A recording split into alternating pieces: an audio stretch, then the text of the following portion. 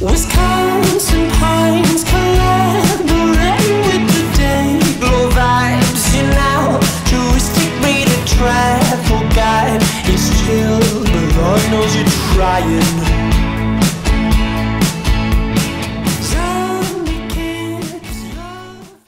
Hey, it's Tim Pyles from 91X. We have the boys from Hippo Campus. Introduce yourselves. Say hello. Hello, my name's Nathan. Hey, I'm Jake. How long have you guys been a band at this point? Oh shoot, we're coming up on 4 years, I think. It's crazy. Yeah. Right? Yeah. Yeah, 4 years. You guys met in high school? Was this like a musical high school? It was a musical high school, yeah, performing arts. So there was dance and vocal performance and theater. Just a bunch of terrible art kids running around doing nothing good. So. It seems like Minnesota is a great place to start a band. There's a lot of basements in Minnesota, right? Quite. Yeah. Many a basement. We've found ourselves in a few of those. Yeah. Is that where you found your sound, in a basement? Actually, yeah. Technically, yeah. yes. Zach's basement. Yeah. In where are you guys? You're in a suburb of St. Paul in Minnesota, right? Yeah. Some of us live in Woodbury. It's like really close to Wisconsin. But some of us live in Minneapolis now. So. Well, this is your second time in San Diego, back at the House of Blues. I think my first introduction was off of one of the first EPs, Suicide Saturday. Super catchy song, but kind of morbid. Is it supposed to? I don't know. Suicide Saturday. Maybe there's more to the lyrics. You want to explain that? There's a juxtaposition. Yeah, it's kind of a juxtaposition. Basically, like it's social suicide that we're referring to, not really literal suicide at all. Just kind of this idea to be okay with being alone, which is something when you're younger you could struggle with, something I think we all struggled with. But yeah, it's not necessarily as morbid as it may seem. Yeah. Well, you did find each other, and you have an amazing new album, which is in my pocket right here. It is called, what is it called again? Hardboiled. That's the, oh, sorry, no, that's the promotion company. They promote the record and send it to me to make sure I have Hippo Campus's latest record. Landmark 2017, Landmark 2017. Landmark, yeah, I'm sorry, I was going to say Landslide. That's terrible. There it is right there. And of course, is the first single technically off this album Western Kids or Boyish? Boyish was the very first. Then we released a track called Monsoon, and then the latest single they're working right now is Way Goes. But could turn over to Western Kids soon. Keep your eyes peeled. It's a great album. I mean, it's just this super fun. I didn't break that. Super fun indie pop. What are the influences for your band? I mean, I can't wait to see it live. I haven't had the chance. I'm sorry I wasn't here and hip to it the first time, but really excited to see it on tour with Avid Dancer. But what are the biggest influences for Hippo Campus?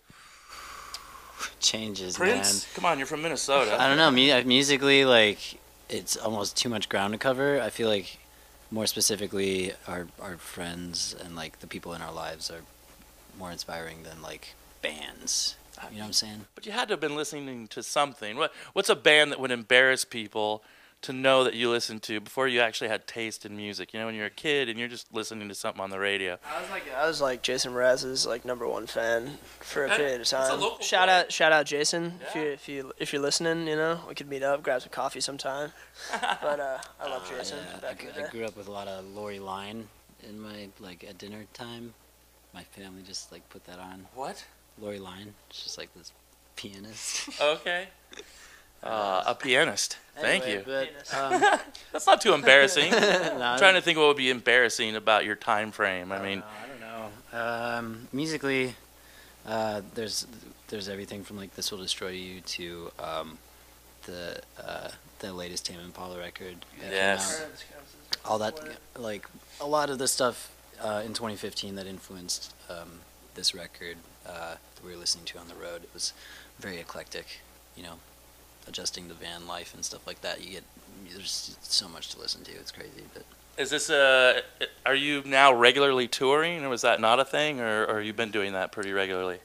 We started in 2015, early 2015, and that was like the first time we'd been out of Minnesota playing a show, and it was at South by, and since then it's been pretty consistent. Solid. Yeah. Minnesota loves you. You guys have 2 sold-out shows at First Avenue. Not the 7th Street entry, but First Avenue. That's coming up in a few weeks, right? Yeah. Is that exciting? Yes. Have you sold it out before? Yeah, we have actually. Yeah. Oh, no big deal then. Well, 2 nights is way different. That's a different. Yeah, 2 nights are gonna be crazy. We're really grateful for it. It's crazy.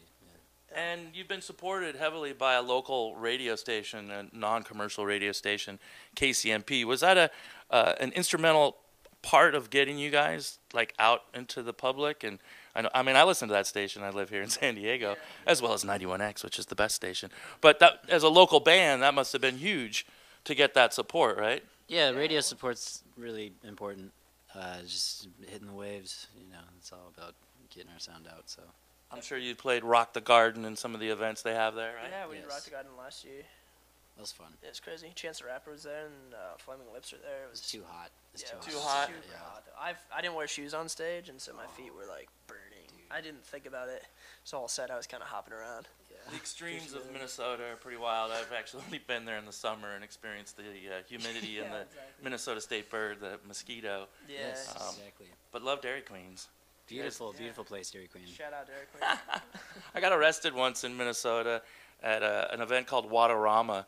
It was a lake party in Glenwood, Minnesota, small town, and I was underage, and we were drinking out of 7-Eleven cups, and we weren't even being obnoxious. And the police officer stopped and said, I must have looked like I was from California in this small Minnesota town, like that guy. Hey, what are you doing here, huh? Hey. What do you guys miss most from Minnesota when you're on the road? Anything besides friends and family? My bed. Yeah, my girlfriend, which is my bed. Yeah. And my actual girlfriend, but also my bed. Yeah.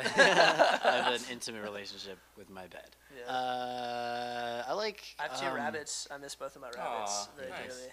I just like the nature. I like outside, and outside of Minnesota is really great. It is a beautiful state. Where's the home of the Juicy Lucy? Do we know this? I can't remember the exact name of the place myself. What is a Juicy Lucy then? You can tell people that. It's a cheese infused burger, right? Yeah, I don't even know if I've had one. Really? I don't care for that. Are you guys vegetarian? No, but the idea of that kind of makes me want to be vegetarian. I'd much rather have vegetables than a Juicy Lucy. Yeah. Sorry. Some good grilled vegetables. Tasty. Well, I'll tell you, I got to tell every band I talk to, the one thing that San Diego bands miss the most when they're on the road is we have a plethora of Mexican burrito taco places. There's hundreds of them everywhere, and that's the one thing. It's perfect band food too, like a burrito after a show, and really nowhere else in the country. So I would suggest trying the burritos while you're here in San Diego. Unbeatable, yeah. I'm gonna try. Where's the best spot? What's the best one? La Posta number 7 on Washington Street. That's a favorite. But seriously, they're everywhere. Nice. Just tell your driver to pull over. Nice. Alberto's, Aldiberto's, Roberto's, heck, even Rubio's. Isn't that bad? Nice. Shout out Rubio's. Yeah, I love it. Do you have any memories of? Have you had any fun in San Diego? You've been to SeaWorld, the zoo, TJ. I used to live in Arizona, and so we'd make the trek up to SeaWorld pretty much every year. But that was before Blackfish. Yeah, rest in peace. So now, what's no more Shamu show. Yeah, Shamu. Now they're gonna build rides there. It's gonna be like an amusement park. I don't know, Hippo Campus can perform. The beach was always really nice. Our last time we played here was really great. Nice weather, yeah. Yeah, it was awesome. Yeah, we benefit here from some beautiful weather for most of the year, except for we've had some crazy rain lately, but nothing like what you deal with, and I think that's instrumental in starting a band, and I don't know, you're kind of forced to be inside and be creative in a basement. Basements are huge. I think we don't have that. It's just things that help a band have the ability to do what they are and create this great music. Every song on the album is so catchy. It's so much fun, and it's not like psychedelic. It's just, it's really good indie pop, smart, catchy, fun, and I bet the ladies love it. Or your mom at least. I don't know. My mom loves it. My grandma loves it too. Shout out, Grandma. What's up, Gran? Have you guys ever performed at the Mall of America? No, we haven't. No. It's a mistake. Well, yeah, the Sears corner or something. Exactly. During Christmas. It's a time. market we haven't tapped into. Or the Best Buy corner or something. Yeah. We should do that. Someday. Set up a stage, kick all the choir kids out of there. I feel like there's a never-ending choir concert that occurs always. at the Mall of America. Probably. I hate that place. Thank you. Moving on. You guys handle recording your album yourself? Is this very DIY, or are there a lot of people helping you out? A lot of people. Yeah. Yeah. Well, not a lot of people, but a lot of work, and we did it in a bunch of different places. Okay. BJ Burton was our co-captain. co-pilot. Producer man. Yeah, he's great. Did a great job. Yeah. Yeah. They're so catchy now. Are there radio stations around the country already on it and so. banging it yet? Yeah, we don't really. You just do your thing. We just we players show play. up, man. And hopefully somebody cares. Yeah, and yeah. they show up. Yeah. And again, I'm sorry I missed the last one, but I'm really anxious to see the show tonight. Avid Dancer, Hippo Campus, new album called Landmark. It is not on Hard Boiled Records. No, but see, they're doing their job, man. They're promoting the band. They're getting a guy like me to care. All I needed to do was hear Suicide Saturday, and I was hooked. So thanks, guys, for being here. Hippo Campus, new album Landmark. I'm sure you'll be back again to San Diego, right? Yeah. No doubt. For sure. And burritos on me, all right? Oh, cheers, All right. man. Oh, Appreciate it. Yeah, Oh, thank you very much. Hippo Campus. See how the Western